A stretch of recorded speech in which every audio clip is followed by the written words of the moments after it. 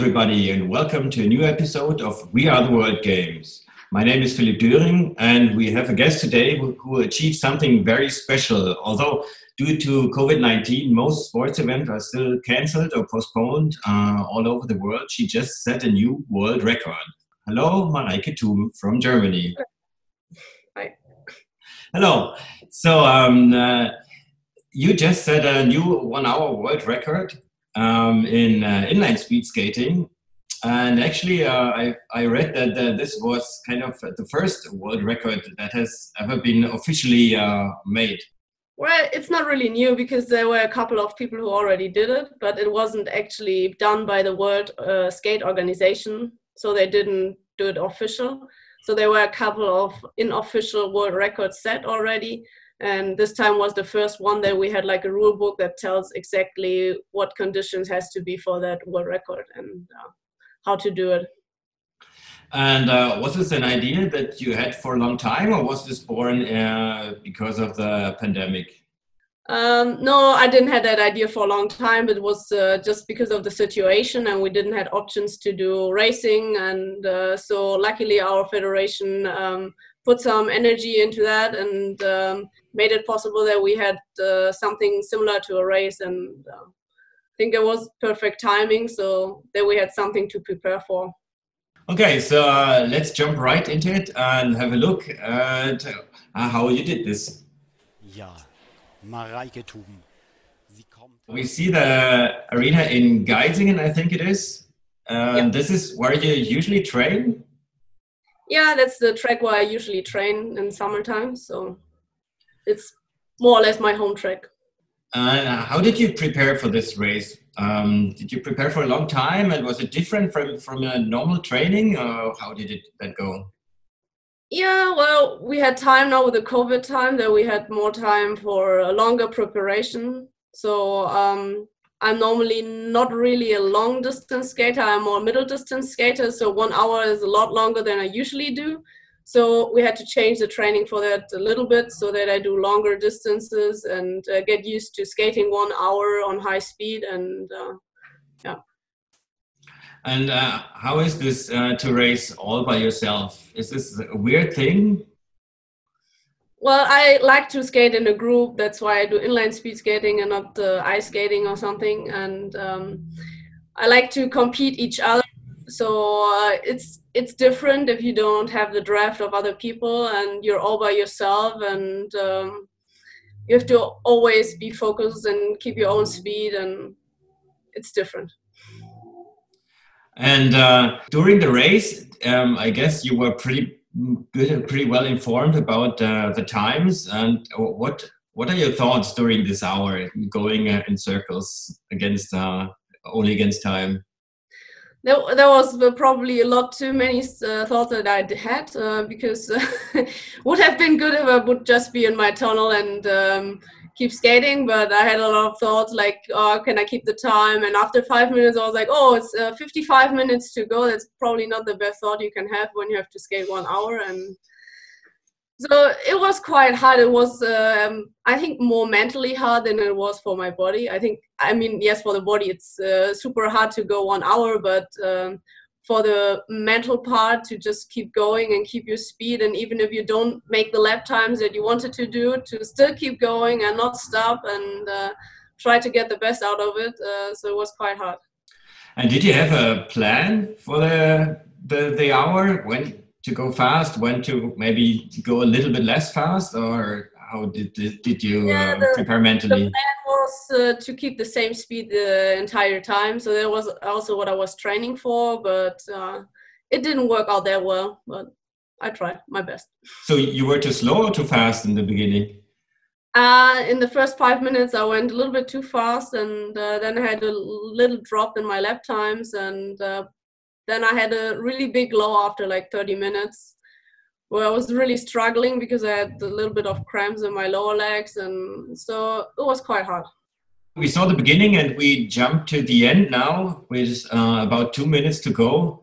Did you set a goal for yourself? How much distance you wanted to make? I was planning on going for 35 kilometers. I didn't do it exactly, but I got close to it. So I think it's a good first world record official one. So for the record, it was 34.336 kilometers exactly. So you missed the 35 by 650 meters. But that sounds like you might want to take that on some time in the future. I'm not sure if I want to try that again. I first want to see if maybe someone else wants to try and beat it. So I think then the motivation would be higher for me again to try again and see if I can beat that again. But for now, I'm just happy with what I did. Also, Corona made it a completely different situation, so I had really time to prepare for it. And I think in a normal season, it's hard to prepare to an event like that. And how was it received in the speed skating world? Did it get a lot of attention? Yeah, I think a lot of countries were looking because there was a live stream, so a lot of people were watching, and there were no other sports events, so they had a lot of time to watch this event now. Okay, so we see now the last seconds here. Can you describe your thoughts when this hour was over? I was just happy that it's over, but I was completely done and I had to sit down because my legs were super dead, and I was happy that my training partner, she came up with a bottle of water because it was 33 degrees in the arena, so it was super hot. Wow. And I was completely dehydrated, and so I was just happy that it's over. In a recent interview you gave I read that you said you love torturing your body to the extreme, and that your greatest weakness is that you think too much and often lack courage. So torturing your body to the extreme, I think you can see this here, that you really do that. Thinking too much, you mentioned that, but lacking courage, I cannot really see that when you take on a record like this. Yeah, I sometimes don't have the courage to go in a race, like when I'm most of the time too late attacking for the win, so I'm waiting too long. That's what I said. Yeah. So in this kind of race, I don't need that courage to do it. So it's just me against my body. So I don't have to skate against anyone else. So made it a little bit easier for me. So could you tell us a bit about your career? You started at a young age, but not with speed skating, but with artistic roller skating or figure skating, I read. Is that true? Yeah. I started because of a friend of mine, and then I wanted to try it, and so I started with the roller sports in that part, and just a couple of years later, when my training got cancelled because the track was booked by inline speed skating, and then I saw that there's also the possibility of just going fast instead of trying to look pretty. So, and that's why I wanted to start inline speed skating then, in the age of like 12 or 13. So it was just a mistake in the schedule that made you start inline skating. Yeah. Let's come to the World Games. You participated in 2 editions of the World Games. In 2013, you won the silver medal in 1,000 meters, and in 2017 in Wrocław, you won 3 medals. And before we watch one of these races, I wanted to ask you, you were carrying the flag, right? In the opening ceremony, the German flag. Can you describe how that felt? Yeah, I was really honored that they chose me to carry the flag, and made me a little bit proud because we were a huge team at the World Games in Wrocław, and it's always, it's already like a little rewarding that I could carry the flag. So I was really proud of that. You took part in pretty many competitions 2017, and so you won bronze in 15 and 20 kilometers, but then something not so nice happened. You were disqualified in the 10,000 meter race, which I only understood now, which also disqualified you over your like your number 1 distance, the 1,000 meters. Yeah, that was not my best. I was fighting for the bronze medal in the points race, and got in a little fight with a Taiwanese girl, and we were fighting pretty hard, and not like fighting with our hands or anything, but we hit each other a little bit, and she crashed. So that was not my best thing, and I just got disqualified for that, and couldn't do the 1K, which made me really, really, really sad, because that's the distance that I usually do my best in. And so, but why did they disqualify you for another distance? That's the rule upon World Skate. Normally, I don't know, I guess it's the same rule for the World Games. So if you're disqualified by sports foul in one race, you're disqualified for the next race that comes up. So, and that was the 1K in this case. And today, would you say this disqualification was justified, or it was a little bit too harsh?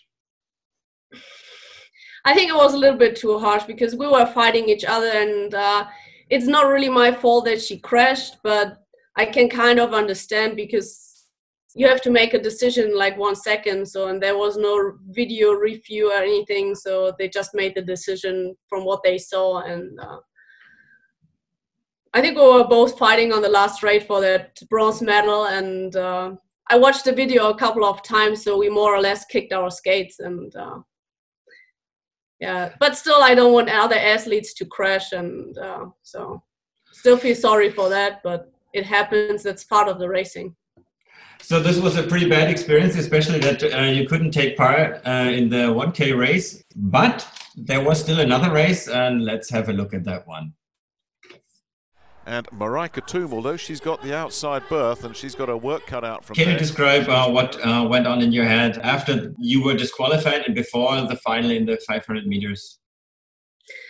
Yeah, well, I was sad about it, but then I decided to do the 500. Normally, I wasn't even supposed to do the 500, because I'm more middle to long distance skater, and not really a short distance skater, which the 500 is.